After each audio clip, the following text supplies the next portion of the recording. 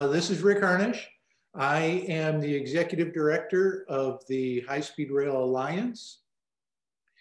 We are a nonprofit advocacy organization working for fast, frequent, and affordable trains all across the country.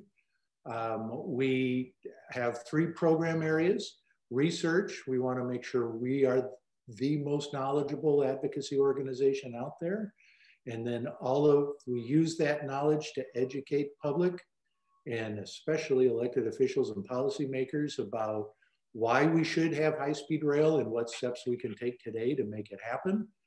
And then third, we give you, our members, the tools you need to communicate additionally with policymakers and elected officials and your friends and family. We're about to launch our year-end membership challenge. So if you found this or other activities we've done helpful to you, please help us get members. Initially, you can make a donation today by hitting the Join Us button on our main homepage, hsrail.org. So Shari has a presentation on a simulation software and modeling for railroads that I am learning about today along with you. So I'm excited about this. And Shari, I'll let you take it and explain more about who you are and what your model does. Thank you. Absolutely. Good afternoon, everyone, or morning, depending on which time zone you're in. I'm in California, so just to let you know, it's a beautiful morning here. The fall is gorgeous here, so I really appreciate the morning meeting. So thanks again, Rick, for scheduling this at this time. Let me just give you a brief introduction about myself, but I would like to then ask the participant to let me know what type of backgrounds they have so that we can address their questions, or we can do that later after the presentation, whatever works best for you, Rick. So my background is I'm an engineer from way back when, been doing engineering work in linear transportation and infrastructure here and there. About 20 years ago, I focused on rail and rail systems when I joined the Bay Area Rapid Transit and worked on their extension to the South Bay. So I was working for BART as an employee, and I had to create new policies and standards and everything in order for us to figure out what would that mean to the operations of BART when they extend, because their central control system didn't really have the capability to analyze any of these things. And at the time I struggled, and this is 20 years ago, I struggled to model how we're going to operate a new train system that is going to be an added extension, that's a huge extension for BART. And how do we actually figure out the timelines, energy usage, and everything else? And it was about a year of really prototyping and modeling single lines and everything else. And at that time, I said to myself, wouldn't it be nice to have a model that you could actually run different scenarios and look at the different types of train sets that you could buy and what would be the impact of that on the overall system? And 20 years later, well, a little less than 20 years later, in 2017, I had the privilege, and I want to say it that way, to work with some brilliant Spaniards with Renfe. And I was introduced to this program in its early development. And this program basically allows you to model what trains you have, any types of trains. If it's a freight train, whether it's a rail, high-speed rail, whether it's a metro system or a local city system that is going to interconnect into a mesh. So I want to take a few minutes to tell you about this, what we call a multi-track simulation. And from there, if we have time, I'll show you how easy it is to actually model it. So with that, if anybody, I don't see questions, so Rick is going to moderate all those questions, and I'll go forward with the presentation. All Yeah, right, so so I should have mentioned, type your questions into the question and answer, and we'll get to those as they come. excellent. So what does this software do really? It's a very advanced operation simulator. So you can actually put very little data in there and get some real good results and reports out of it. So you take the alignment, you take the engine and the types of cars you have, you look at operational modes, you look at dwell time, station areas, and all the things that you could have, and you can model all of that, and you can actually get results like how long does it take for a train to get from one place to another? What is the travel time? What is the speed? What is the energy consumption? And anything related to that. And what we really see with this model is that you get a sense of what your decisions, the impact of your decisions. One of my favorite things is that in the planning phase, you can actually look at how changes in your alignment and your profile is going to impact your operational modes. So let's talk about that. So one of the things that we see for what we have used this software in Europe all over is that you can look at it for planning, you can look at it for design, you can look at it for operation. And based on all of those things, you can actually figure out what's the best suitable level of engagement for the integrated systems. And I apologize for the phone ringing. There's lots of ringing over here. So, all right. This is what the problem is when you work from home. COVID time. So the other thing that I want to mention is that once you can model each of those items, like if you look at the high-speed rail and then you look at the freight rail and you look at the light rail, you can have different models for each of those, and then you can create a project, what we call, to see the integration of those. It's a much more sophisticated part of that circulation and project development for this model. So to me, the model actually has 5 different things in it. So you can actually do alignment analysis, you can do train engine analysis, you can do time analysis, you can do energy analysis, and then you can bring it all together and integrate different systems and see the impact of operation if you have a single or double track that you use for multiple type of service, where the conflicts are, and it actually helps you solve some of the conflicts. So it's been used internationally, and lots of people in Europe and Middle East are using it now.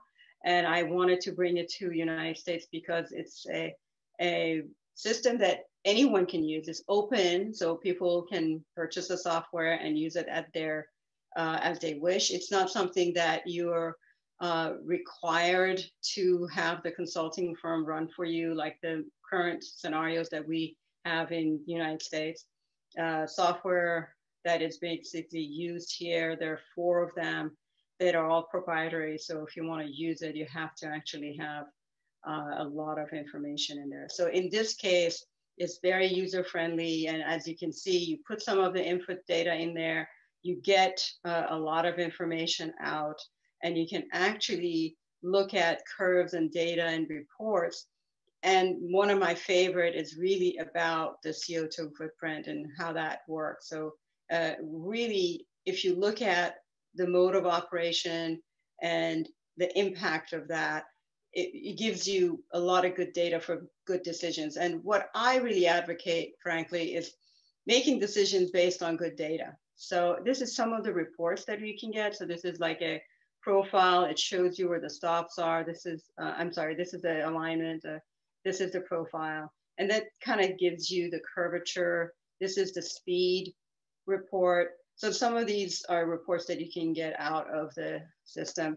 This particular thing is very important, and I wanted to emphasize it because when you input data about a locomotive, whether it's a electric or a DMU, the data that is related to that locomotive is something that my colleague in Spain has been collecting all over. So for all the work that he's been doing, he's been collecting a lot of this data. And some of that data is available as a user to use. So that's something that to keep in mind. For instance, the Caltrain modeling is a diesel, and then they're going to go to a EMU, and you can see the difference between the speeds. You can look at the existing operations, the diesel operation for the transition, and then you can look at the EMU and how that is going to change the timeline and the service. And so, this is basically, yes? I'm sorry, can we go back one? Okay, let's see. Let's go back. Okay. Yes. Okay, so what is the pink here? I'm sorry? There's 3 color lines. There's pink, blue, and red, correct? Yes, so these are the different curves for the different modes of the train. So these are if you look at the manufacturer's data, the manufacturer gives you this information, and this is what is incorporated into the model. Okay, okay. Sorry about that. No problem, sorry. Okay, here we go. So what we get then as a result is this what we call the mesh. And this is the daily operational strings for the trains going and coming. And you can see this is like a train that is going from Madrid to Barcelona. And as I had the pleasure of actually riding it, and this is a high-speed rail. And in this scenario, you see what other trains, each train has its own color. So if the train is going and coming, it has its own color, and it tells you the modes of operation and potential conflicts. And these are at the different stations, and it basically allows you to see where there are potential conflicts in this scenario. And what we did with the folks in Spain is everything, of course, in Europe and the Middle East is on kilometers. So the effort that we've taken in the last year and a half is to actually convert everything to the American standard so that we could actually run these models and use the data based on our system. And so we can work with the operations center, we can work with analytic data that is provided. You can actually get the string charts and help modify the simulation and figure out how to solve the conflict issues. And this is one of the things that I am a proponent of based on my experience working for both BART and working with Caltrain, because as you know, if folks don't know what Caltrain is, it's the rail system that goes down the peninsula from San Francisco down to San Jose. And just recently, we actually managed to get extra funding for its operation because we're going to electrify it. And the electrification and all the road crossings, whether it's at grade or not, there are some conflicts that we need to look at. And one of the things that allows us to model that, it looks at all of those things. And then of course there's UP freight that goes there at night. And so all of these things are helpful to look at the operations center and figure out how you're going to operate. And having the simulation available before you change your operations in the control center, you can see the impact of that down the road and how that change of operation can impact. You can use it for operational assessment and control, but my main thing is that you can really get the data, how to do it and how that would impact you long-term or short-term. So one of the other things that I wanted to mention, and this is one of my favorite parts because that was my challenge at BART, is that you can actually look at the electric consumption. Now, this chart shows you the consumption on the green side, and this is a regenerative system, so you can actually capture some energy from the EMU. In this particular case, it's a high-speed rail from Madrid to Barcelona, and you actually have energy generated from the braking. And so the recovery is calculated in the overall system, so you can see the impact of the energy use from the beginning to the end for particular operation. And the thing is that you can look at it per direction of the energy. So you can look at it going and coming because that has a different impact. And then the final thing is that when you look at the aggregate of every train, all of it together, that helps you decide how to set up your substations. And it can actually help you figure out what are the substation areas that you could collect, like this is one substation. And then you can decide how to size it, how to operate it. And then from there, I wanted to take a few minutes to show you something if my screen would allow me to do that, because if you let me try that out, that would be really helpful. So I wanted to run this little thing for you that shows you how you actually put the data into the system. So let me pull that up and see if I can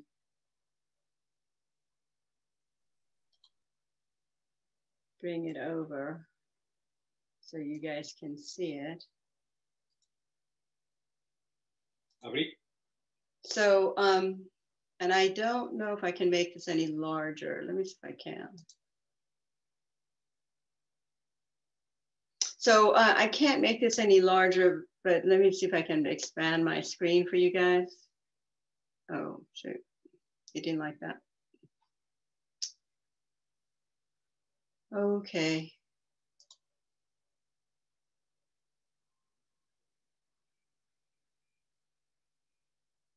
All right, so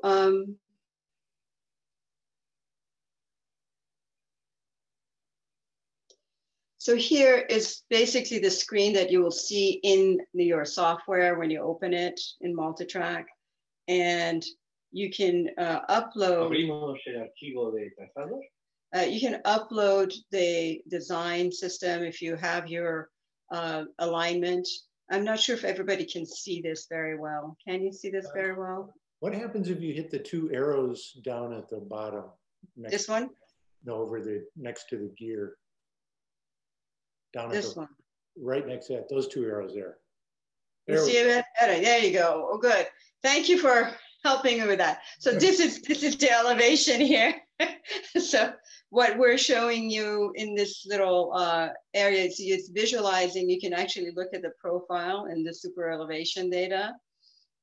This allows you to see where your potential areas of difficulty is for operations, and manages your risk a little bit better.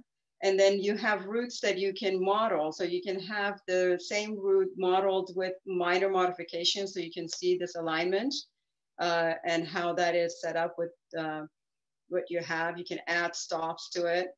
And then you can actually use the software to decide what type of energy, DMU, this is the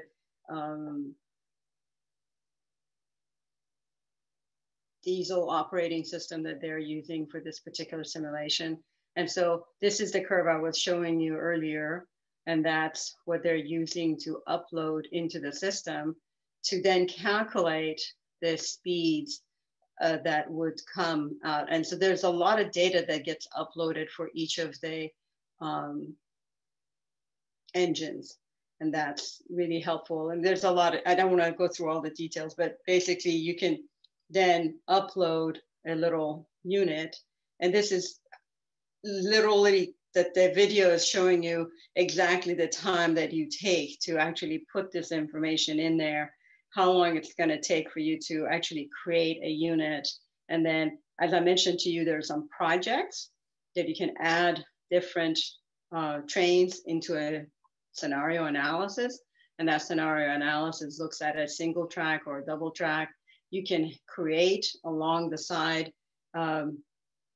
If you want to bypass something at a station, you can create that in your analysis. You can work through how that information is resided. And so you can name it. And this is the part that is very simple. You can create a simple analysis. And one of the things that I really liked about it, and I think Rick and I had talked about this earlier, was the universities. And in the time that a lot of the kids are doing online learning, this is a really good tool for the universities so that they can actually see the impact of a modification in design that they're contemplating. If because of environmental reasons, you have to make the curvature one way or the other, or you have to make sure that the profile is modified in a different way. This gives the children, I call children, the young adults in the universities, to grasp the impact of those decisions, because you can make one little change and see the impact of that all the way down to the operational time frame, the speed, and the energy.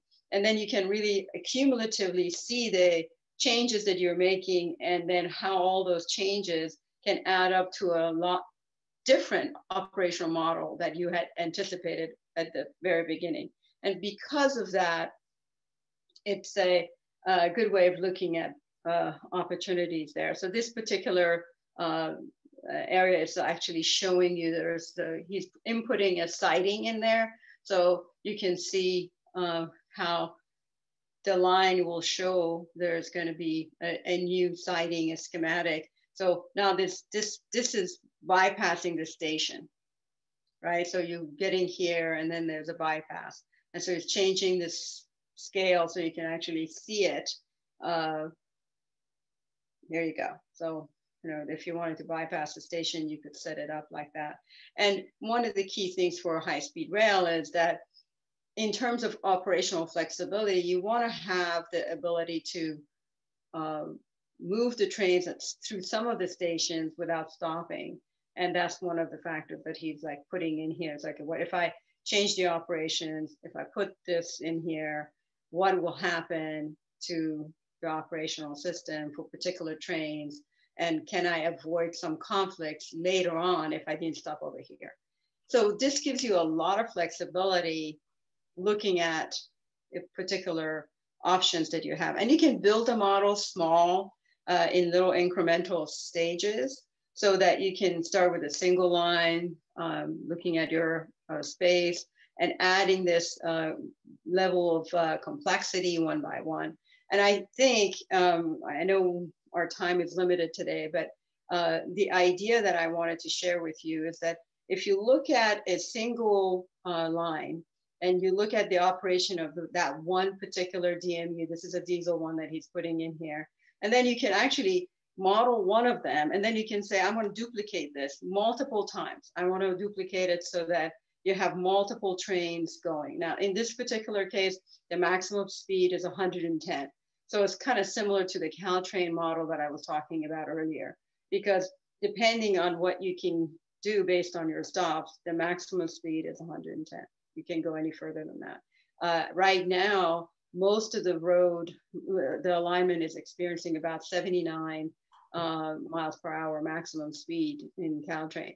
But when you change that, when you look at the multiple trains coming and going and the impact of not just one train, but multiple trains going on the same alignment and then returning, you can model it very simply because the alignment is set, the train type is set, and then you just basically duplicate and create a run, what I call a circulation model for multiple trains running for the day. And that basically gives you the departure times and arrival times. And this is exactly how long it takes to do a simulation run. So it doesn't take that much time. And that's why I wanted to show you that if you really look at it, this is the actual time it takes. So it's like less than a minute.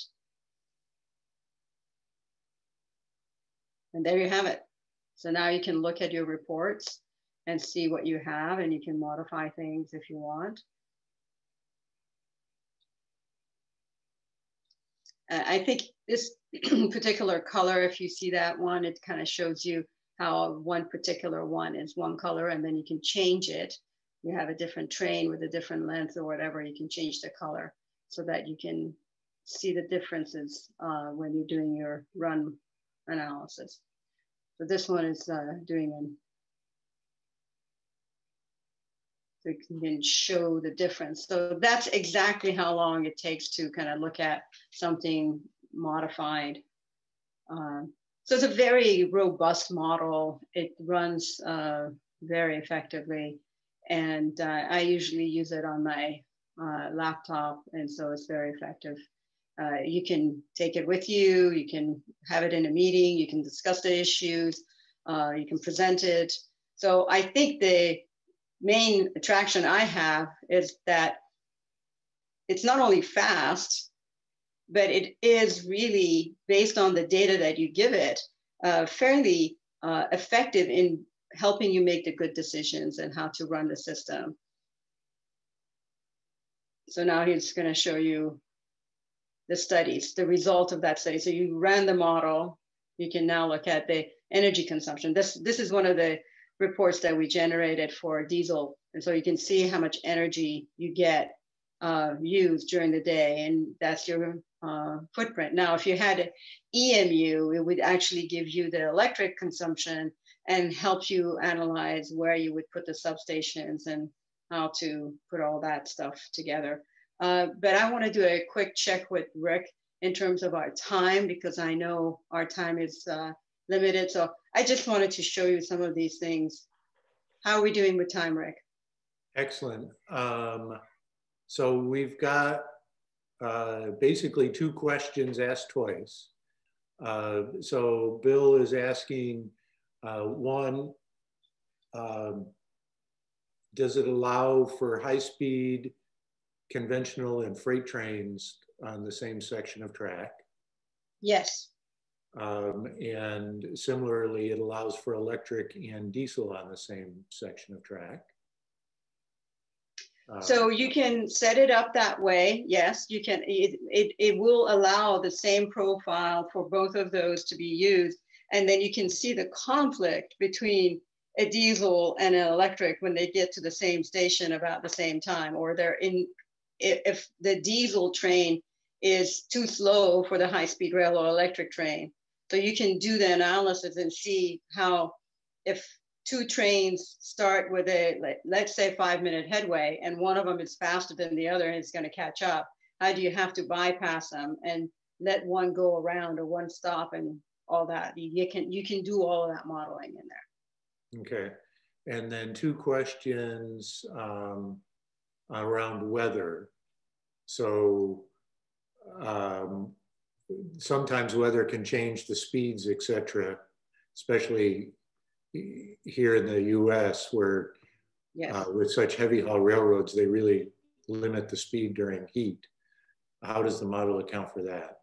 So you can actually set the limit. Actually, in this screen, it says, you see that says speed limitations. Oh, I'm pointing at my screen here. It's a speed limitation set.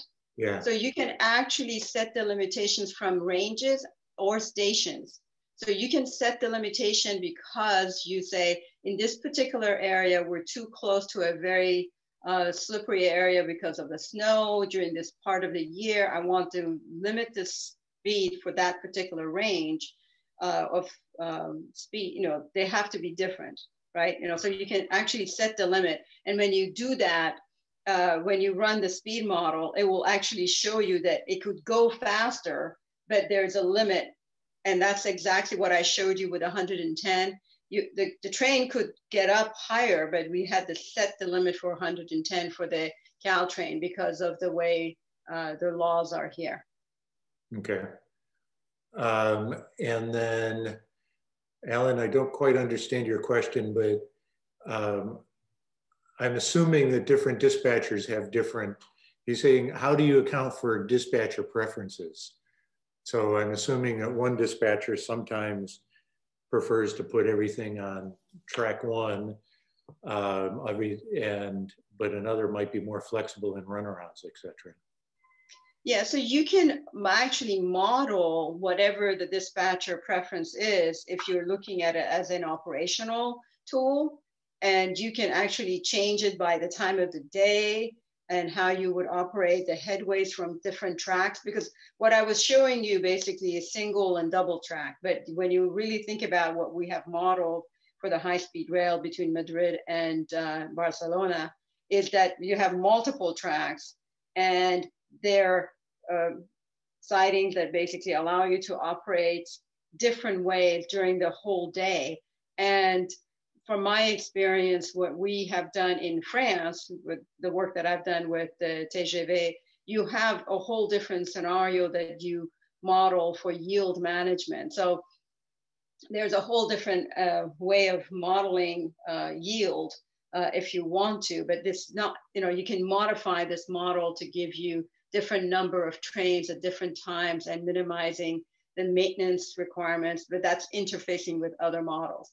I was just showing you the basic model of how easy it is for you to get information on an alignment, and how you can build up your model from simple things, and having the same train go back and forth on a single line, or you can have multiple trains, the different headways, and then you have this analysis. This is basically the electric consumption he's going to show you on this particular line. It's like, now you have the electric unit study, and it gives you the consumption on the screen here.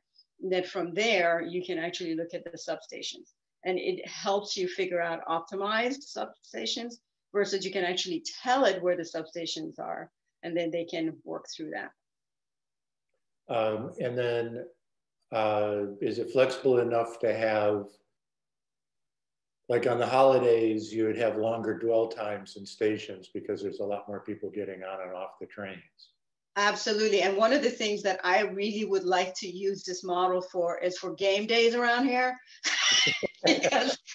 because when you're on this platform and there's tons of people standing, you got to give them more time to get on. So you have to change the dwell time.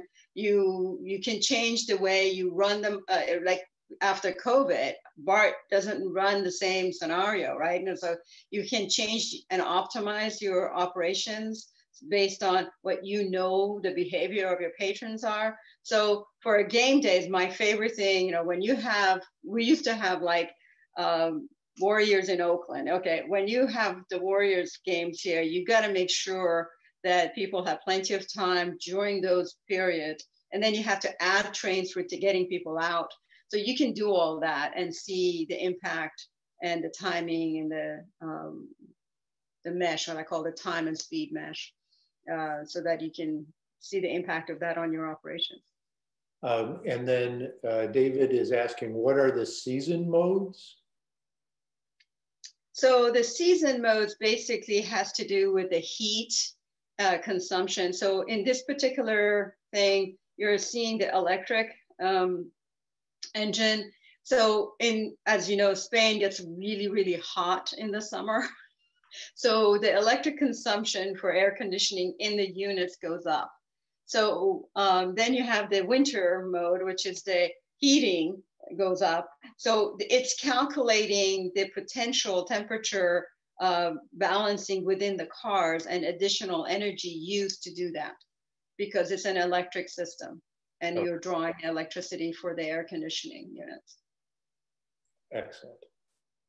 Absolutely. Yeah, there's all sorts of things in here that I haven't covered, but I wanted you to see actually the whole thing run. And this is a substation energy consumption that is showing you what happens with this model.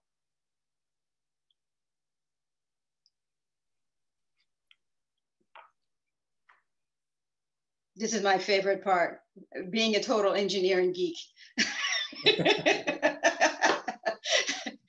Now, so, like, it took me so long to figure this out when I was designing these things 20 years ago. It was like, oh God, I need to figure this out. And it took so much time and effort. I was like, I wish I had this.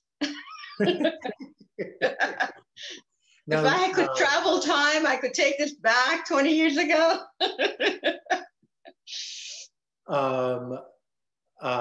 So Alan has another question. Yes. How does this get into the business side of it, so that perhaps it's providing operating costs, and can you put passenger loads and revenues into it, or is that something separate? So you take the reports that we generate and you do that data analysis outside of it. So there is information about energy that you get, and that's basically, you can take the energy reports and look at the cost of all the energy that you're using. So the operating costs can come out of that. But there is this somebody just put something over here, but there's a set of reports that you can get out of here that will help you input everything to another model. And I wanted to actually mention this because the data here is so standardized we can input data for alignment from any GIS system. You can output any of the reports into an Excel and run any other thing that you want to do. So there are a lot of the data is standardized format so that you can manipulate it the way you need to. Okay. And then I'm assuming, Lance, you mean that they run, so Lance has asked, when the catenary repair workers turn off the wires to fix them, does this system turn off in the part of the maintenance? I don't quite understand your question. So, you know, for a catenary system, I'm familiar with some of the work we did elsewhere. I was up in British Columbia with some of the work that I did up there. So if you have maintenance scheduled for catenary systems and for whatever reason you cannot have the EMU run through that section, right? One of the things that you can do is to model the closure of that section of the track for the EMU, and then you can run the DMU through all of that stuff, right? I mean, that's one way of looking at it. And this actually is showing you right now a mixed use. You have the DMU and EMU running on the same track, and it's running all the data for you in here. So that answered the earlier question that somebody asked. And so for maintenance activities, and this is something that we did at BART, because there were very few patrons during the COVID, they ran trains up to a certain place, and then they bused people from one place to the other, and then ran the rest of the train from the other side while they were fixing the track in that area. They don't have a bypass system at BART. And BART is the Bay Area Rapid Transit that I was mentioning. So you can actually model the trains and figure out what would be the frequency of a bus between the two closures, the two stations. So that can lead into the timetable that you need to run the buses. Okay. But the buses are not modeled in here. Could you model the bus as a really slow train? I have never tried that. Okay. I guess what we could do is basically create a situation where, see, for me, I don't like doing that because when I look at a train, the train has to come back in my model, because if I allow it to go slowly through that, if we're single tracking it, I could take that train from point A to B at one speed, from B to C at a much slower speed because single tracking it, and then going, but I need to make sure that that train comes back because of my operational simulation. If I show it as a train going through that area, then I have to bring it back. And if I basically say that the train stops, then it stops. Okay. Okay. All right, so now you have that. I'm gonna have to stop this because it's gonna keep running. Can you go back to the string chart in your presentation? Sure, let me close this. And then Fred is asking, can you use it to pick the ideal fuel mix for, I'm assuming, Fred, you mean biodiesel versus diesel or something like that. Can you use it somehow to compare different fuel types? So we have the EMU and a, hold on a second. It's, I set it on rerun, so I have to stop it from running again. Okay. Bear with me, because as you know, I have the two screens and the two screens don't always like to work together. Okay. All right, so let me answer what was the question that, now that I've got that out of the way, let me answer your question, then I get the presentation back up. Can you input various fuels and sources of energy to pick the ideal fuel option for a given selection of motive power? So if you have the DMU, if it's a diesel, or a different type of, let's say, around here, since I'm in Berkeley, California, we have these recycled oil fuels that we're considering for a lot of things. If you had the data for that, if you had that alternative fuel, right? If you have the data for the engine, then you can put that in and you can analyze the impact of each of those on your operation in terms of energy consumption, in terms of the speeds that it allows you. So that's part of the engine. So you can do an analysis of engine types by using different engines and analyzing which one has what speed, and then you can compare the reports if that's what you're asking. That makes sense. Okay, so I'll go get my presentation back up as you requested.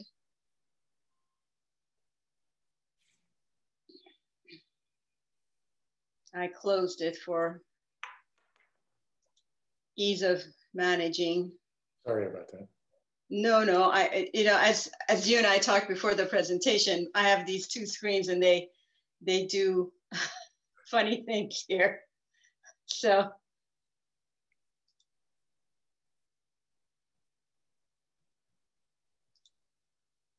All right, so here's my presentation. And so you wanted to go where? To the string chart. Okay. Let's go to the string chart. Okay. Here. Yes.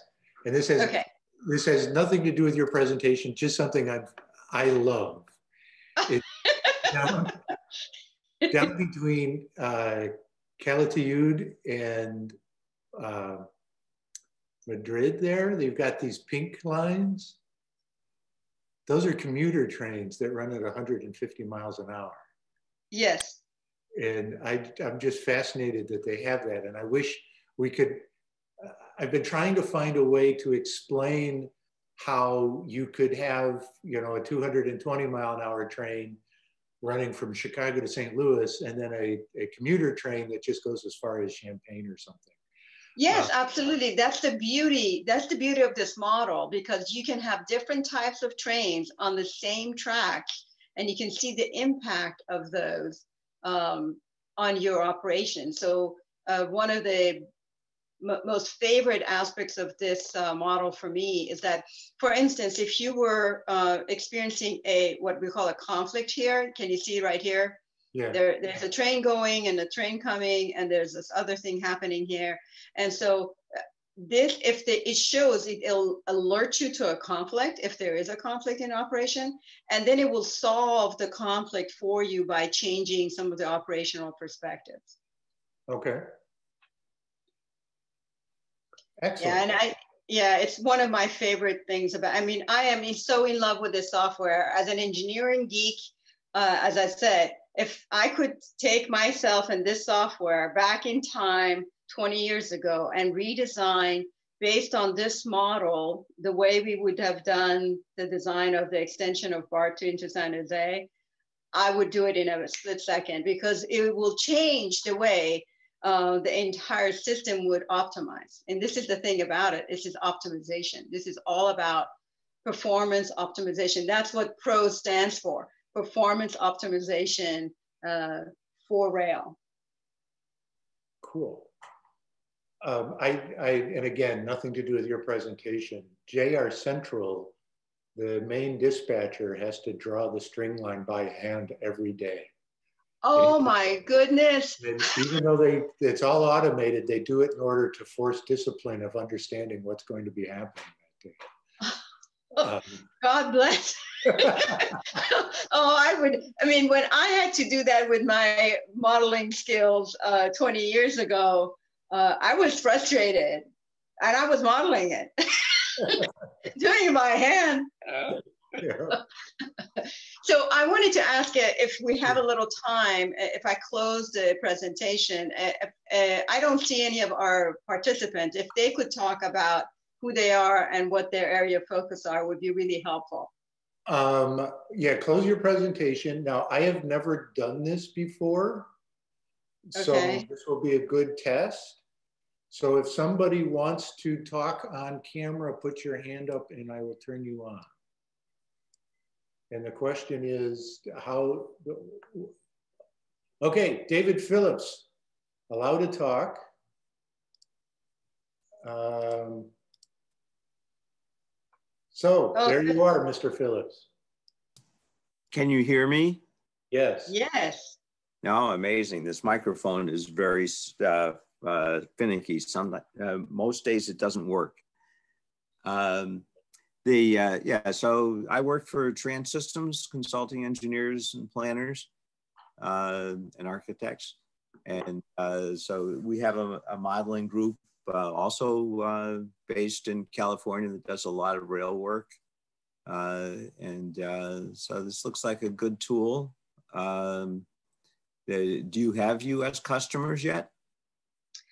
We have been talking to customers for providing service to them, but I would like to actually sell the software to folks so that they can do whatever modeling they want on their own.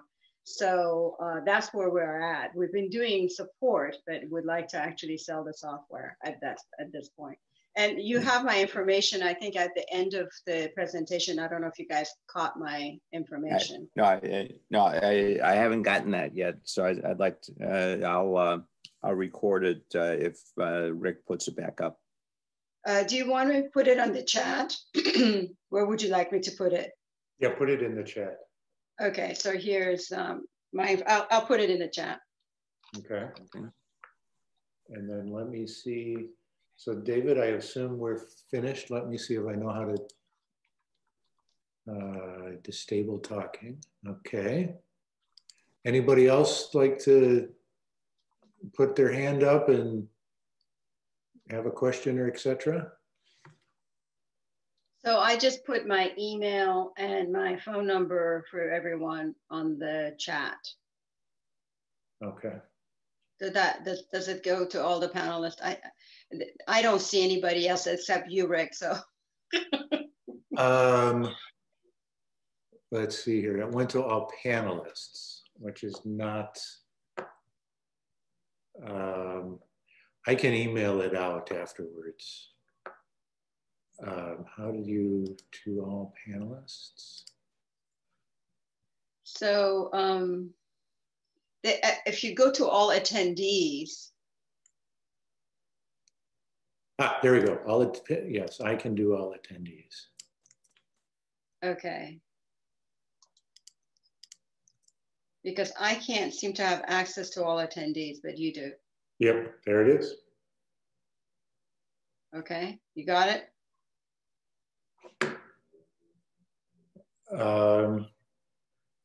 Yep, Alan says he got it. Okay.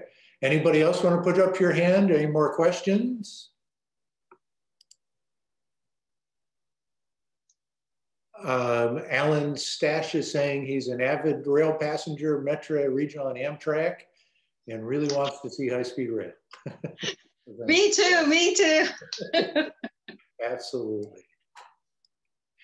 And then you had said that I can see how this would be a good training tool because it's not as complex as the others for college students. Yes. Yeah. The thing I like about it for the college students is that, like, I've worked on other rail models, and in order for you to even start, you have to put all the data in. So it doesn't really simulate anything till you put an entire data set in and all the attributes. Here, you can start small. You can just do a single line with 2 stops, 1 train, and have this train go back and forth, back and forth, back and forth. And it just kind of see what happens to that train. Okay, excellent. Anything else? Okie doke. Well, thank you very much, Shari. I really appreciate it. Absolutely, thank you. And if anyone, if you can send me the list of the participants, I can share some of the presentation or anything that they want. I can email it to them. Whatever works out for you guys. So this was great. Okay. And happy holidays. This is fantastic. I wasn't sure people were going to be leaving for the holidays this Friday, but thank you. Thank you. I'm sorry I was ill before, but I'm so glad that I got to see everybody, or at least you. Take care. Goodbye. Thank you very much, everyone. Have a great holiday season.